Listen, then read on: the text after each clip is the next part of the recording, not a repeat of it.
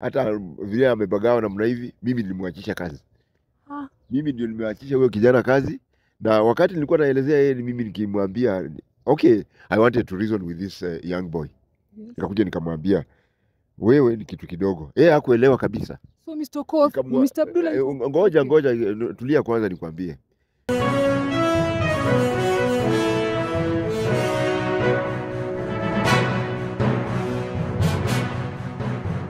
Hi there, my good people. Welcome again to Guru TV, and thank you very much for choosing this channel as your favorite channel. And by the way, Abdul bado ako admitted, bado ako hospitali. No good news kuhusu yeye, and there we are. Bado tunazidi kutafuta chenye kitamsaidia ili apone. And by the way, bado sijapata any information mali mtoto wako, na bado sijapigiwa simu na mtu yote akinieleza mali mtoto wako.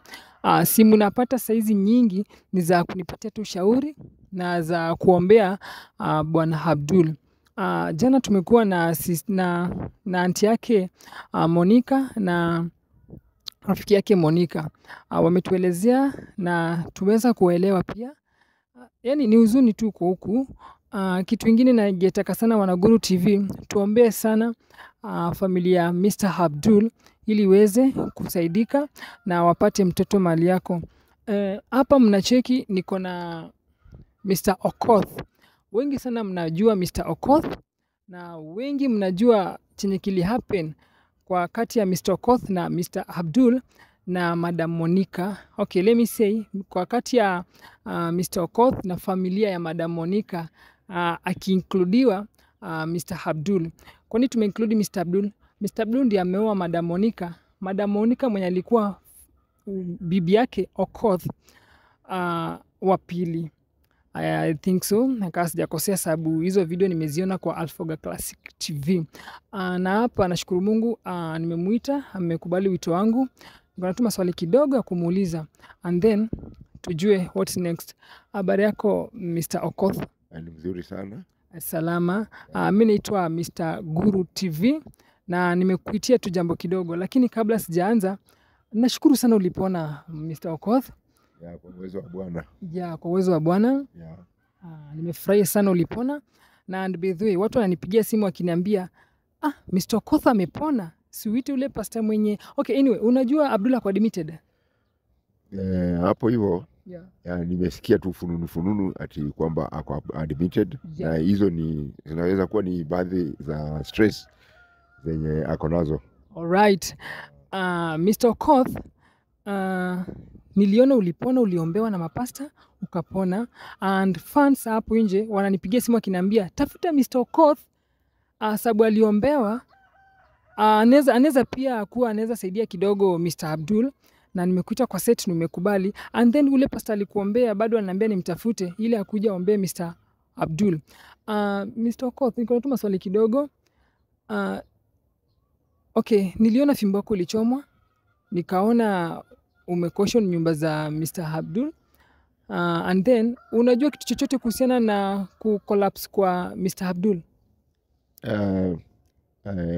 Kwa sasa hiyo maneno ya kucollapse kwake, ingawa sijafuatilia sana, maanake tangu nikuwe mgonjwa vile nilikuwa, mpaka saizi bado nimepagawa kidogo, lakini mimi Mr. Okoth ni mimi mwenyewe, na bado niko na uchungu mingi sana. Huyu kijana amenifanyisha kwa hakika kazi mingi, na amefanya mimi hata, in fact I've lost most of my friends, wale business partners wale wenye tulikuwa tunafanya nao. Tulikuwa associates, wengi sana wamepotea. Maanake unajua hizo nini vile walisikia nini hiyo status yenye nilikuwa, surely hata kuna mama mwingine rafiki yangu kuna alinichukua video na akanionyesha, bado nikiangalia video huwa nalia sana. Huyu kijana niko na uchungu mwingi sana, maanake hata mimi status yenye yako homo saizi, I don't think if I can help, because yeye mtu kijana mdogo anaweza kuja namna gani huku hivi anatembea na aliyekuwa na mke wangu. Hiyo ni uchungu wa kwanza. Haya, ya pili akakuja akachoma fimbo yangu, ndio ikakuja ikanielekeza nikawa vile jinsi nilivyo. Yeah.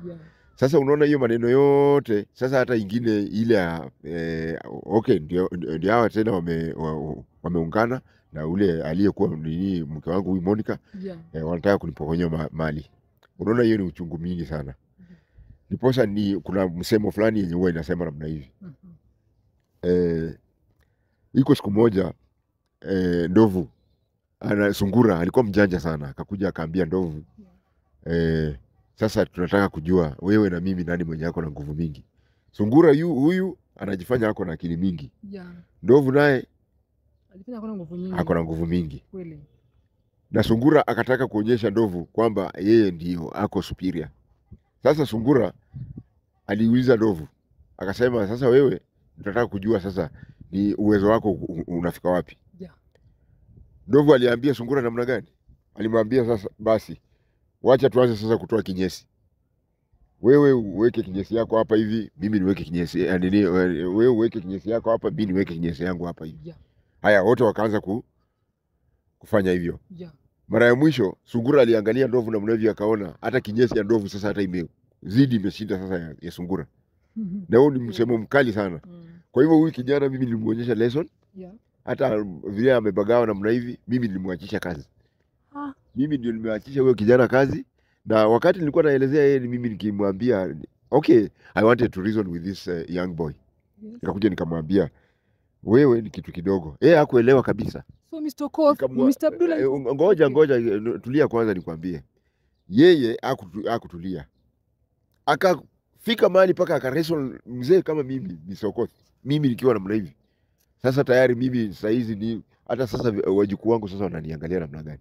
Ana wrestle na mimi, anasema mimi nilichanganyikiwa, mimi sikuwa natekeleza majukumu ya mwanamke, ndio posa mwanamke akatoka kwangu akanini. Hiyo mimi nilichukua hii material. Manake mimi mostly mimi huwa nasikiwa mali yangu. Na mostly mimi nilipoelezea nikamwambia unajua baadhi ya nyinyi vijana sisi ndio tunawasimamia hata huko hivyo nini makazini. Yeye hakufuatilia vizuri sana akajua Mr. Okoth ni nani. Sasa Mr. Okoth mimi mwenyewe nimejitokeza siku ya leo na niko nataka kuambia ulimwengu. Unajua usije, mzungu anasema do not judge the book by its cover. Kwa hivyo yeye aliponiangalia mimi namna hivi aliona huyu ni mzee hoya haye tu ule nini. Kitu yenye inaniuma sana vile alichoma fimbo yangu. Ajui hiyo fimbo. Mimi hiyo fimbo ilikuwa inamaanisha nini kwangu. Na iko na uzito fulani. Lakini well is good. Mungu ndio huyu, Mungu ni mwema ameniponya.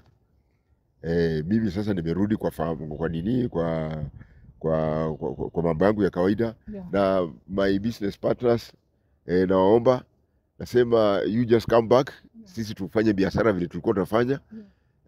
Na sina mambo mengi ila tu mimi nasema mbele ya ulimwengu mzima, mbele ya nyinyi Guru TV, mimi ndio mimi ndio nimemwachia kazi.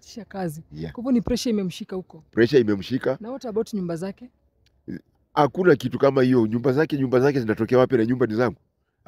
Nini, shamba ni yangu. Kwa hivyo anything that is there, hata kama ni Mungu alikuja akaplant akaweka hapo hivyo basi, ama kama ni shetani alikuja akaplant hapo hivyo, it's my shamba, it belongs to me and I have a right to do anything. Mimi niko na msimamo mmoja tu. Mimi vile nilisema naenda kudemolish hizo structures.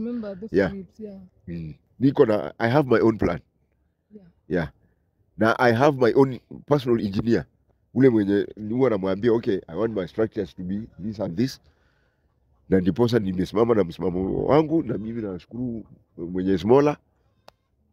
Nasema ni asante sana, manake kama ningeendelea namna hivyo unajua mali yangu mingi sana ingepotea. Na hiyo ndio ilikuwa strategy ya ule mwanamke nani na aliyekuwa bibi yangu Monica, na huyo the so called boyfriend sio ama husband. Nini? Sasa wamekuja wameinvolve vitu mingi. Mara wananiambia okay, nani na like last time naanza kuuliza maswali, mtoto sijui yuko wapi, sijui nini. Na unajua mwana mtoto anaweza kuwa wewe. Sasa mimi siko kwa zani kujua nini. Mimi naangalia watoto wangu mahali penye wako, hapa naangalia watoto watu wengine mahali penye wako. Sina hiyo time ya kuuliza vitu kama. Kuna kitu umesema imenitouch sana. Umesema uliachisha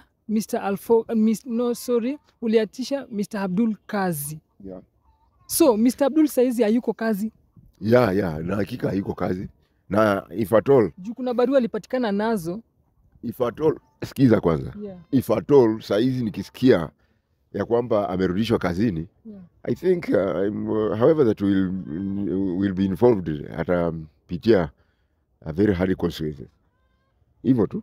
Atapitia mauchungu sana.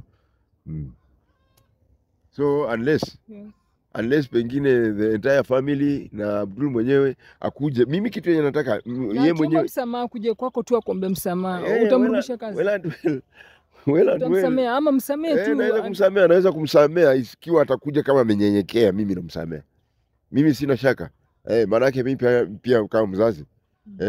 Na sini najua mko na uhakika niko na watoto hata rika yake. So ninapoangalia vijana wangu na ninapomwangalia yeye, hiyo kusema nini ati kwa sababu alinini ndio ni kuna uchungu. Unajua mtu uliyekuwa na yeye na unapata mwingine anazunguka na yeye, pia kuna uchungu fulani kama mwanaume. Kwa hivyo mimi nitakuja consider vitu kama hiyo nini kama maisha yake, na mimi naweza kumsamea kama akikuja kama, lakini atakuja kama amenyenyekea na atakuja na masharti. Si atakuja hivyo. He is not talking. Amenyamaza tu. Madaktari wanasema ni pressure imemshika na asthma, yani pressure iko juu kabisa. So hii ndio chanzo, kumbe yuko kazi. Labda pengine ni zile stress za kazi ndio zinafanya, lakini sasa siwezi conclude ama kuenda further than that. Labda niseme okay, huwa namfuatilia yeye sijui nini. Yeah. Na swali la mwisho tu, unaongeanga na Monica so far nimegawia. Yeah. So, zile my instant zile zenye zilikuwa zinaendelea last time. Ilinifanya unajua nilikuwa naongea na yeye ili nisaidie wale watoto wangu wawili. Okay, yeah. Lakini nilipoona pia kuna vyenye si hakuwa anakuja straight. Alikuwa anakuja style fulani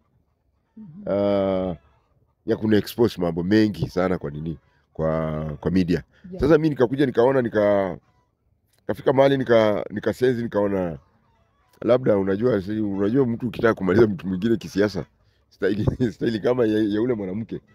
Yeah. Anaweza kuja style hata katika mambo ya ya kibiblia. Yeah. Delila alikuja akapombeleza Samson na akakuja akamnyoa. Okay. Yeah. Sasa nilikuja nikafikiria labda pengine yeye anaweza kuwa pengine nyoka wa vichwa viwili. Mara anakuja na mlevi, hauwezi kujua mkia uko wapi. Yeah.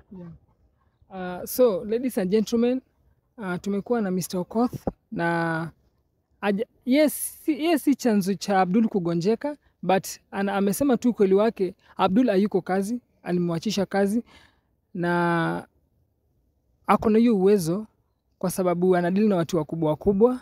I remember kwa Alfoga Classic TV kuna mali alisema anaweza mwachisha kazi ama muandike kazi, na yeye ndio waga wanaandika vijana kama wale. So I think kuna kitu alisemaga kama kutoka before, na saizi ameisema tena ndio ameachisha Mr. Abdul kazi.